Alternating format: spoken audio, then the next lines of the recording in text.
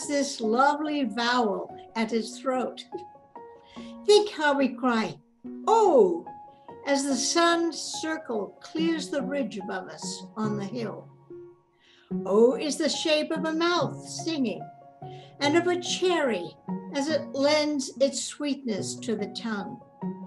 Oh, say the open eyes, that unexpected beauty, and then, wow.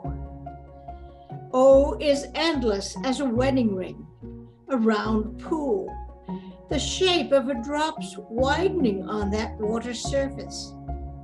O is the center of love, and O is in the invention of the wheel. It multiplies in the zoo, doubles in a door that opens, grows in the heart of a green wood, in the moon, and in the endless looping circuit of the planets.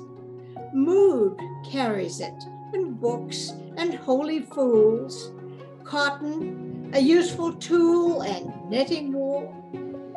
I love the double O in good and cosmos, and how O revolves, solves, is in itself complete, unbroken, a circle holding all of us together, everything, both in center and circumference, zeroing in the omega that finds its ultimate center in the name of God.